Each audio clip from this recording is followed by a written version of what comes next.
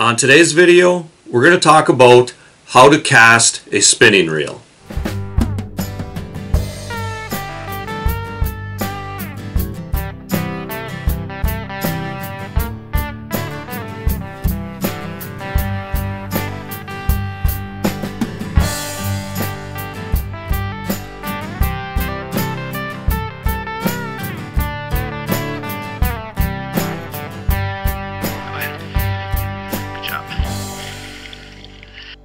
Hey there outdoor YouTubers, it's Dave Knetter from Knetter's Practical Outdoors, and like I said earlier, today's video is going to be about how to cast a spinning reel. Now, if you've never casted a spinning reel, you're in the right place, because we're going to start at the beginning. And if you do have a little bit of experience with spinning reels, you're still in the right place, because later on in the video we're going to go over some stuff like casting distance, casting accuracy, and maybe some ways to avoid line problems. So for you beginners, this is a spinning reel, okay? It's got the crank that you turn for retrieving lures and baits in. It's got this open spool in the front where the line goes, and there's also this bail, and that bail spins around the spool as you're turning the crank, and that's what gathers the line in and wraps it up around the spool. The bail essentially has two positions. This is the closed position, and that's for reeling baits or lures in. And there's also the open position when you take it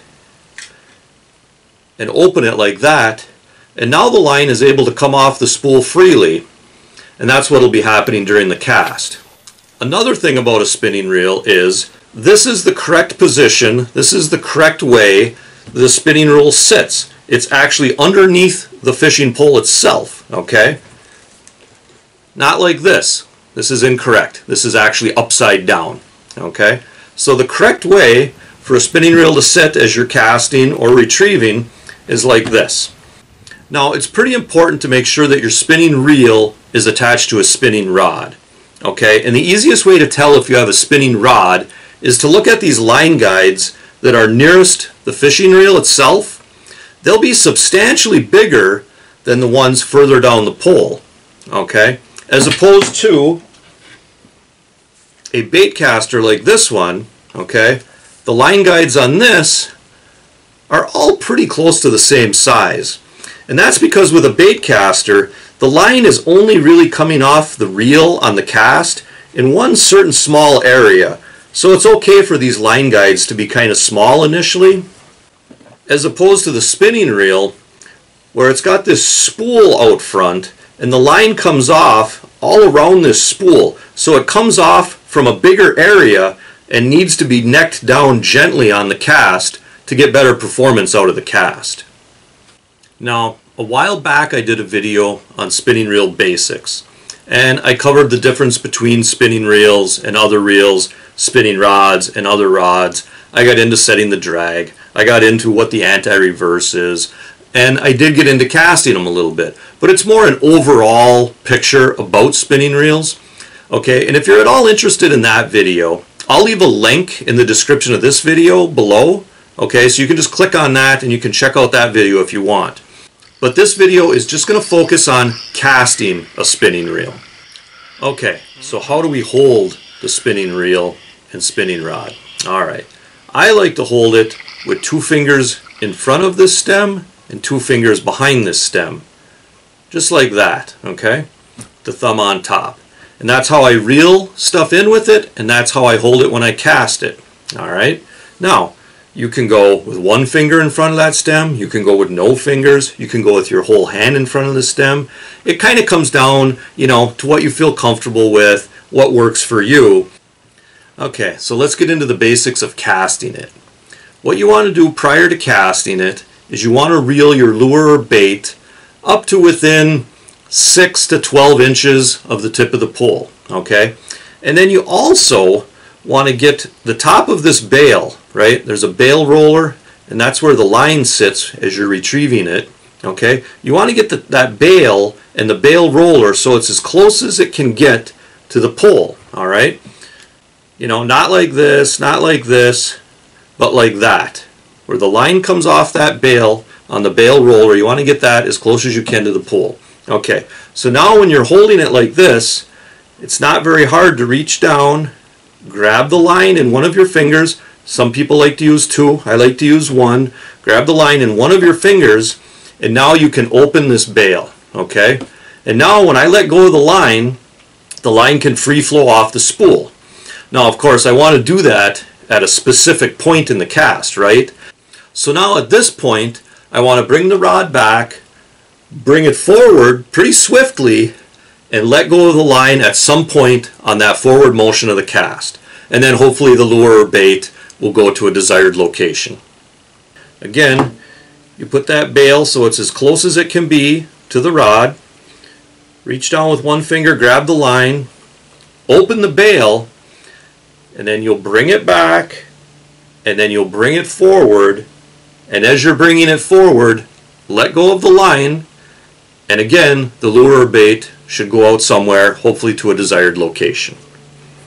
Now, once you've casted out your lure or bait, you're going to want to retrieve it at least at some point, okay? Now remember, this bail will have to be closed in order to retrieve the lure or bait. Now, there's two ways you can do it. You can just turn the crank of your reel and the bail automatically closes.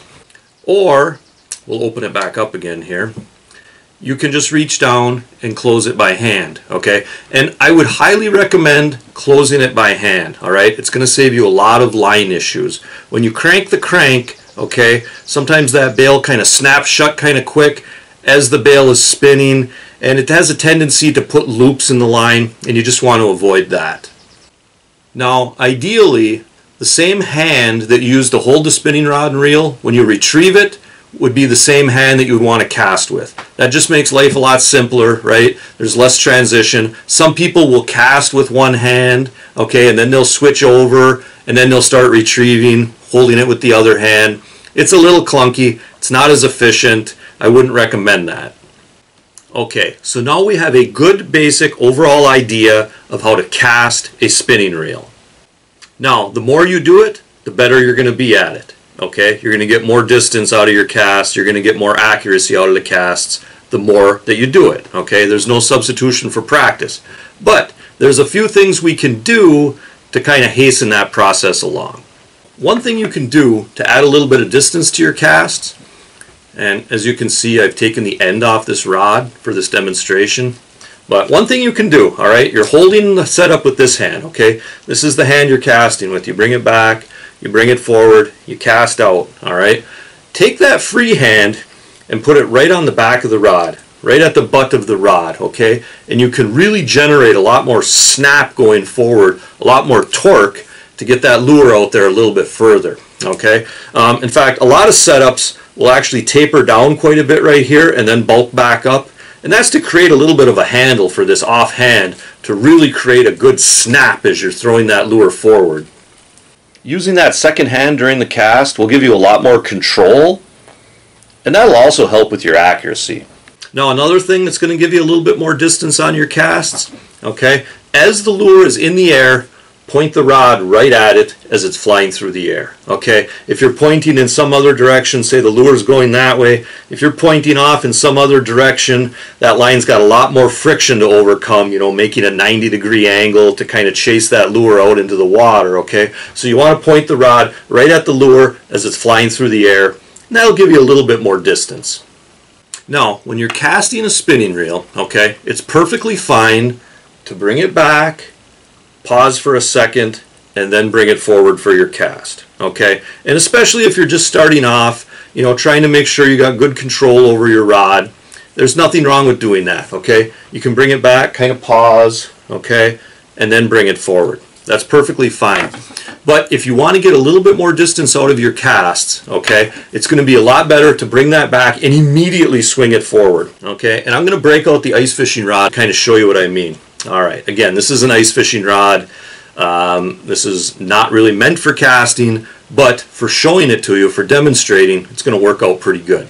Okay, so we bring the rod back to cast. All right, we got this lure on the end.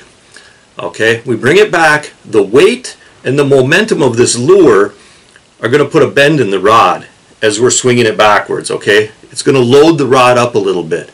And when that rod loads up, if we immediately swing forward, okay, we're going to have this bend in the rod. We're going to have this little bit of a loading up of the rod. If we swing it forward and let go at just the right time, it won't just be the momentum of my arm that is flinging that lure forward. It'll also be the momentum of this rod unloading is going to give it that little extra kick to whip it out there just a little bit further. And if you'll notice, I really don't go that far back on the back part of the cast. Just enough to load the rod up, and then you go forward with a little bit of intensity. And you know, it takes a little bit of practice to kind of get the right feel for that, because it's going to be a little bit different for every rod. It's going to be a little bit different for every lure you use. But over time, you kind of develop a good feel for it, okay? That's a real important aspect of fly fishing, is letting that rod load up on the backswing and then coming forward, okay? Well, the same goes for spinning reels too. You don't have to use that. Like I said, it's fine to bring it back and pause and then go forward. But if you want to get that little extra whip out of it, bring it back, let that rod load up just a little bit under the weight and momentum of that lure, swing it forward, and piang! You get that little extra kick from that rod unloading at the end. These techniques are great for casting lures, but if you're going to be fishing with live bait, you're probably going to want to tone it down just a little bit. Certain types of live bait can rip off the hook during the cast, so for a lot of live bait casting, it's going to be more of a nice soft lob cast. Now, another thing to keep in mind when you're casting a spinning reel. Okay, alright, so let's pretend we're casting, right? Whew, we fling it forward, there's line coming off the spool, the lure's in the air, alright? One thing I like to do is as that lure's going out through the air, line's coming off the spool, I like to reach around and just kind of cradle that line in this hand. And just as the lure's about to hit the water, I like to gently slow it down and kind of put the brakes to it right as the lure is hitting the water. And what that does is it stops excessive line from coming off the spool after the lure hits the water. Okay, because if you can imagine, if you cast out and that line's just coming off the spool and you just sit here and wait for the lure to hit the water, plunk, you're going to have a little bit of residual extra line coming off the spool. So now you've got this slack line kind of hanging down, alright? And now, even if you close the bail by hand, there's just a lot of slack line, and then you're going to start reeling, and anytime you reel when the line is slack, that's a real opportunity for loops to develop on the spool. Okay, so like I mentioned earlier, we definitely want to close the bail by hand. That's going to help us out, alright? But as the lure is hitting the water, I like to just kind of gently slow it down and hit the brakes to it just as it's hitting the water. That keeps excessive line from coming off the spool.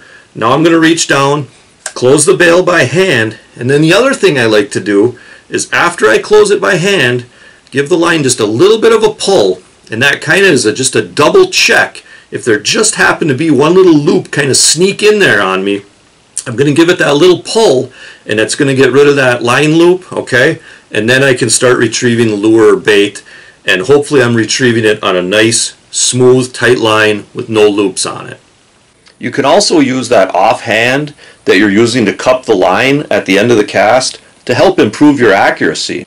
If a cast is going to overshoot the target area, you can gently cup that line, add a little resistance, and shorten the cast. But probably the best thing for improving accuracy is just practice. It really takes practice to develop that good feel for casting different lures, different distances, with different equipment. Muscle memory is a big factor in being able to cast a spinning reel accurately. And the only way to achieve that muscle memory is through practice. And for you guys that have never actually casted a spinning reel before, don't be afraid to practice in the yard a little bit, okay? Get a little experience under your belt before you actually head out onto the water. So anyways, guys, there's a few tips on how to cast a spinning reel. I hope they help you out. And also, remember to hunt, fish, laugh, repeat. This is Dave Knetter from Knetter's Practical Outdoors. Hey, thanks for watching and God bless.